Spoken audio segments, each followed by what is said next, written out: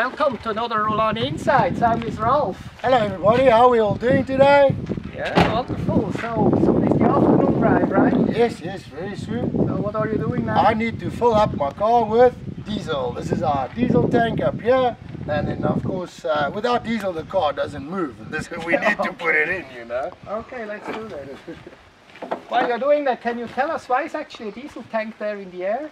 I think the biggest reason why we have that, we are in the middle of the bush at the moment, and for us to drive up and down to Zeros to go and fill up, or any of these places, it's going to take us a bit more time. This is the easiest way. They bring it in, and then from there on we fill it up at the lodge. Okay, by safety reasons. The safety reasons is all, yeah. Oh, it's okay. So these cars are all diesel, eh? All of them, most of them, well, all of them. No, all of our cars are diesel. Don't shoot at me, eh? No, I won't shoot you. Alright, there we go. So usually when you're filling up, it's not an automatic one, I would say, like what the normal guys are. So you have to stand here and listen. But if our guests have problem with their rented car and they are here and are out of petrol, we only have diesel, right? Yes, we only have diesel.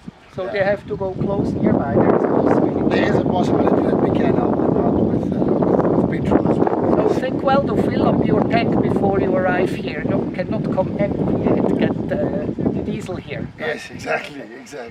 How big is the tank? Do you know? It takes about 75 liters. 75. And how many kilometers do you do when you are on a game drive? I reckon about probably 50 kilometers. 50 kilometers on a game drive. So a tank would last me maybe a week at the most. A week? Yeah.